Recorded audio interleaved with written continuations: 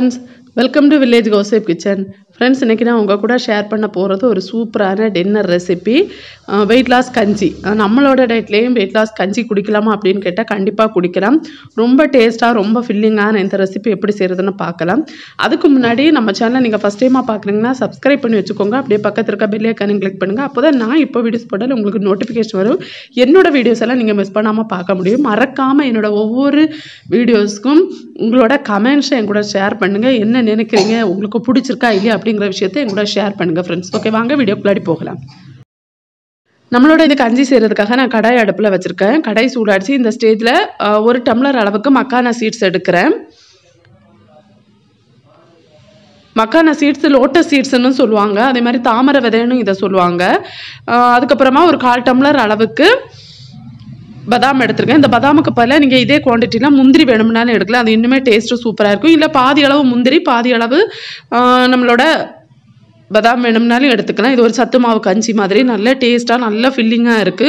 ஒரு சூப் மாதிரி நீங்க ட்ரை பண்ணலாம். உங்களுக்கு எப்படி விருப்பமோ அந்த மாதிரி குடிச்சுக்கலாம்.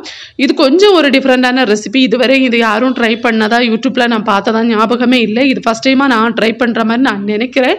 நீங்க பார்த்திருக்கீங்க அப்படினா சொல்லுங்க. லோட்டஸ் சீட்ஸ் வந்து நீங்க எடுத்து பாத்தீங்கன்னா தெரியும்.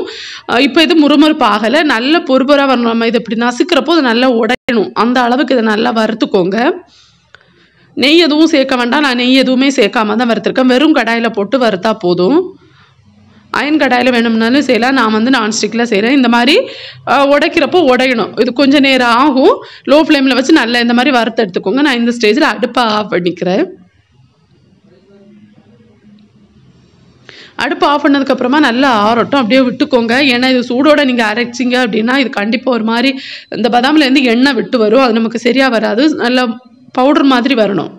இப்போ அது ஒரு மிக்ஸி ஜார்ல மாத்தி பவுடர் பண்ணி எடுத்து வச்சிருக்கேன். இப்போ 1 ஸ்பூன் அளவுக்கு நெய் எடுக்கிறேன். அதே கடாயில தான் நான் செய்றேன். ஒரு 2 சின்ன வெங்காயம் நான் எடுத்திருக்கேன். நீங்க வேணும்னா பெரிய வெங்காயம் போடலாம், உங்களோட விருப்பம். அதுக்கப்புறமா இஞ்சி, ஒரு சின்ன துண்டு இஞ்சி போடுறேன். இதில் வந்து நீங்கள் வேணும்னா அதுக்கப்புறமா ஒரு பச்சை மிளகாய் சேர்க்குறேன். நீங்கள் வேணும்னா இதில் கொஞ்சமாக நட்ஸ் ஏதாவது கூட சேர்க்கலாம். நட்ஸ் அப்படிங்கிறப்போ கண்டிப்பாக வேறு நட்ஸ் நம்ம சேர்த்தா எப்படி இருக்குன்னு தெரில. பட் முந்திரி சேர்த்தா சூப்பராக இருக்கும். இதில் வேணும்னா கேரட்டு கூட நீங்கள் சேர்க்கலாம். அது உங்களோட விருப்பம். இப்போ நல்லா வதக்கிக்கோங்க. நல்லா கோல்டன் ப்ரௌன் கலர் ஆகிற வரைக்கும் நல்லா வதக்கிக்கோங்க.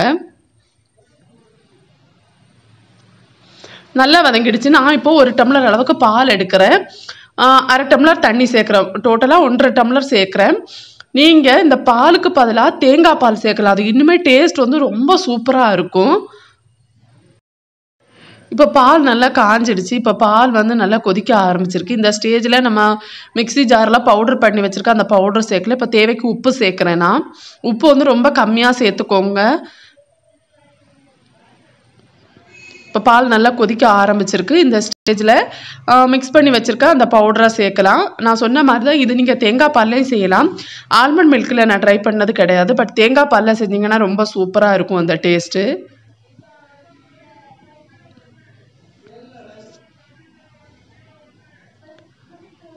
இப்போது நான் பவுடர் பண்ணி வச்சுருக்கேன். அந்த பவுடரை சேர்க்குறேன். நம்மளோட சத்து மாவு பொடி. இந்த பவுடர் வந்து நீங்கள் கொஞ்சம் கொஞ்சமாக சேர்க்கணும் அந்த மாதிரி கிடையாது. டோட்டலாக எல்லாம் போட்டுட்டு கிளறி விட்டால் போதும். அப்படி அடிப்பிடிக்கலாம் செய்யாது. ரொம்ப சூப்பராக சிம்பிளாக நம்ம செஞ்சு முடிச்சுக்கலாம். இப்போ நான் வந்து கொஞ்சம் போட்டிருக்கேன். போட்டு ஃபஸ்ட்டு தான் மிக்ஸ் பண்ணி விட்டுக்க போகிறேன். விட்டுட்டு பேலன்ஸ் இருக்கிற அந்த பவுடரையும் சேர்க்க போகிறேன். நல்லா கிளறி விட்டுக்கோங்க. இந்த கெட்டி கெட்டி அதுவும் இருக்கக்கூடாது, திட்டு திட்டாக இருக்கக்கூடாது. ஸோ நல்லா கிளறி விட்டுக்கோங்க. இந்த கஞ்சி குடித்தா நல்ல ஃபில்லிங்காக இருக்குது. நல்ல பசி கண்ட்ரோல் ஆகுது.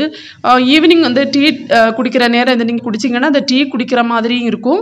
அதே மாதிரி உங்களுக்கு நைட்டு டின்னராகவும் அது முடிஞ்சிடும். ரொம்ப சூப்பராக இருக்குது. கண்டிப்பாக ட்ரை பண்ணுங்கள் ஃப்ரெண்ட்ஸ். மக்கானா சீட்ஸ் வந்து இப்போ எல்லா சூப்பர் மார்க்கெட்லேயும் அவைலபிளாக இருக்குது. ரொம்ப விலையும் ரொம்ப கம்மியாக தான் இருக்குது. ஸோ கண்டிப்பாக ட்ரை பண்ணுங்கள். ட்ரை பண்ணிவிட்டு உங்கள் ஃபீட்பேக்கை என் கூட மறக்காமல் ஷேர் பண்ணுங்கள். இப்போ கஞ்சி பதம் வந்தோடனே அடுப்பை ஆஃப் பண்ணிக்கிறேன். ஓகே ஃப்ரெண்ட்ஸ், நம்மளோட சத்து மாவு கஞ்சி ரெடி ஆகிடுச்சு. நாளைக்கு இன்னும் ஒரு இன்ட்ரெஸ்டிங்கான வீடியோவில் சந்திக்கிறேன். அது வரைக்கும் பாய் ஃப்ரெண்ட்ஸ்.